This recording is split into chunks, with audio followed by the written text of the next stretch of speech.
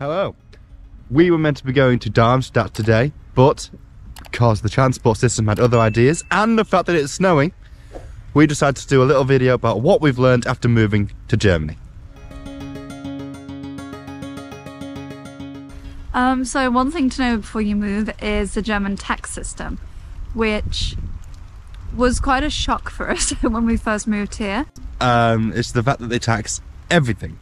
So we got a letter in the post saying that we are being charged because we might hear the radio. And it's like they just want your money. That's all they want. Update. Turns out snow is cold. So we are going to do the rest of this video at home. So we mentioned already the taxes in Germany, which is a very big thing. And as Pete was saying, essentially if you have ears, you're going to be taxed. Yes, it's almost like the German TV license. It works for radio, for TV, anything. So if you're in a taxi or a supermarket and the radio is on, you have to pay this tax. Yeah. Although, interestingly, if you have a serious enough disability or if you're deaf or partially deaf, then you can apply for a discount. So the cost of living in Germany isn't too bad. I think because we've been living in New Zealand for so long and everything was going so high, we're probably a little bit more lenient towards Germany at the minute. Although even for the UK, I think the costs in the UK obviously have been rising so much too. And I think the same with most of Europe. Obviously once Corona hit, everything's kind of skyrocketed. Also in Germany, something you have to consider is where they get that gas from, which it directly impacts the cost of gas, electricity. It's looking like a cold winter. It's going to be a very expensive winter. Even when we first signed up for bills, even for 2 people, and we don't use a lot, it was looking sort of 250 euros a month, wasn't it, for the electricity, gas. That was almost each, wasn't yeah. it? Obviously there are ways to try to get around it, and we've managed to find a company that will base what we're actually using, so at least we can try and monitor it, so there are options.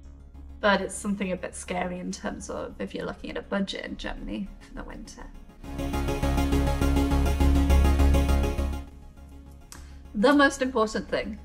So the German food is pretty much as expected. There's lots of meat, lots of sausage, lots of schnitzel, lots of bakery, lots of bread. I love the word schnitzel. Schnitzel. It's such a funny word. We've been surprised by how much Italian food there is in Bad Homburg, as mentioned in the Bad Homburg video. But we think we've both been a bit surprised by how many vegetarian options there are. I mean, as a vegetarian coming into New Zealand, where we were before, that was quite difficult because most Kiwis assume that vegetarian means you still eat chicken.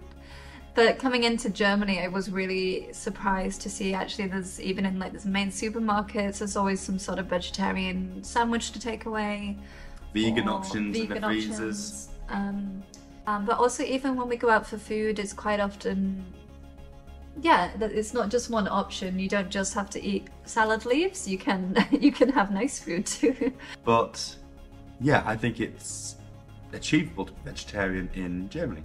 Yeah, 100%, 100%. You might find it more difficult in maybe the more rural towns, but it's definitely doable. And in places like your big cities, Berlin, Frankfurt, Munich, you'd have no issue at all being vegetarian or vegan over here.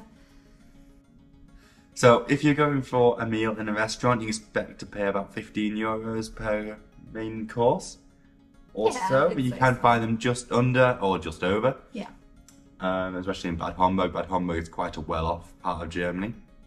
It was a very posh accent you used there. Well, in a very well-off part of Germany. So you might be able to find somewhere a bit cheaper if you go into Frankfurt itself, or again, the main cities, Berlin, Munich might be a bit more expensive. Yes, if you're wanting a quick bit of street food, you can get one fairly cheap.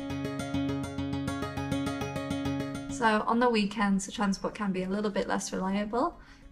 More so because it's a reduced service, so the buses might run every 20 to 30 minutes rather than every 10 minutes. You also need to be aware of making sure you pay for your tickets when you get on the bus. For example, the other day, for one of the first times, Pete got his ticket checked by a plainclothes officer. Yeah, got on, and then 3 people just turned up with their little machines, and luckily I had my card, but a few people did get done. You can get advance tickets for, I believe, the month, maybe even the week. Otherwise, you can get single tickets. No, and the trains are good. The S-Bahn has free Wi-Fi. U-Bahn doesn't, but it's still clean and usually plenty of seats. So when you first move to Germany, there are a lot of forms you have to fill in. And sometimes we filled in a form and we were told, oh no, that is the wrong form. So we had to fill it in a different form. We had several meetings. If you're moving to live in Germany, then you need to register your apartment as your permanent address, and you're supposed to do this within 2 weeks of when you move into the residence. Yeah, that's not just for foreigners, that's for Germans as well. Every time you move, you have to register with the town hall. And that just involves going in, taking a contract or a Wohnen paper, which is like an apartment paper. And they just go through, check your details, stamp it. It's not like an issue as such, it's just one of those things you have to do. But if you don't do it in the 2 weeks, then you are liable to pay a fee. But yeah, it's definitely something you need to know about that we didn't know about when we first got here. What else didn't we know? Oh God, so much. Because of how Britain's relationship with Europe is at the minute, but now we need to have certain forms and IDs. A work permit. A work permit. Yeah. Which was fine, the meeting went really well. It's usually set up by the employer. Yeah. And it went smoothly, it just took a bit of time. Even that though, you have to make sure it's an official passport photo that you take with you. You can't make your own, you have to go to the machines. Whereas that's a little bit different to, say, New Zealand or the UK, where as long as you've got the right measurements for things, it's accepted. Here, you have to go to the machine because they have special cutters that only work for, who knows, it's German. Okay, next thing for me would be the German language. Obviously, you know, moving to a new country that has a different language to your language, you need to know the language.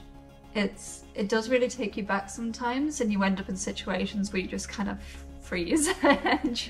And quite a lot of Germans do speak English. They won't, but they yes. can. Which is completely fair, you know, we've come to Germany, we're not expecting anybody to speak We always try and speak in German first, but if we do freeze, as you say, then they usually just go, we'll just speak English too. Like, an English person. Or they'll kind of awkwardly shuffle away. But we've learned there are a few options for learning the German language too. Obviously Duolingo. Everybody loves Duolingo, right? That angry little owl. There are also language courses and textbooks that you can buy and follow along. Duolingo helps with the easy phrases about, I say hello, thank you, goodbye. Supermarkets and restaurants are helpful for. But some of the phrases... I've never had to say to someone that my bear never cooks. Or my grandma loves my dog. Or if you've used Duolingo, you'll understand what we're talking about here. Some of the phrases can be very set, might not apply to real German. Real life. The people we've met have been absolutely lovely, very helpful, very friendly. The thing to remember though as well is that German stereotype is there for a reason. The whole British thing of if you're walking down the path and then you see someone and then you do the dance of you walk that way, you walk that way. That doesn't happen here. They just walk like that. So you need to get out the way. The Germans don't waffle. Yeah. They very much get to what they want to say and they are very direct about it. But that doesn't mean that they're being rude. It's just that's how they are. Yeah, and it's very helpful actually. So, overall roundup of Germany. I'm going to try to give these a score out of 10. Honest opinions, and let's see how we go. So, number 1. Transition to Germany difficulty-wise. 1 is low. Easy. 10 is difficult. 9, 10? Yeah, I agree. 9 on 10. Yeah. Lots of forms, lots of meetings. Make some German friends before you do it. Yes. The food. I am a fan of a sausage.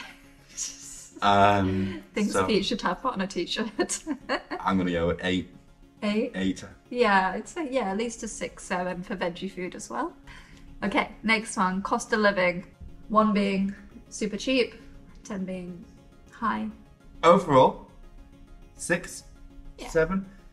It's not the most expensive place we've been to, but it's also not as cheap as it could be. However, when you count the taxes, where do we put it at? Taxes are 11, right? 11, 12, 13, 14, 15. Yes. Ridiculous. Okay, yeah. Next one, transport. Last one, transport. Ooh. I like the transport in Germany. Yeah. Lots of options.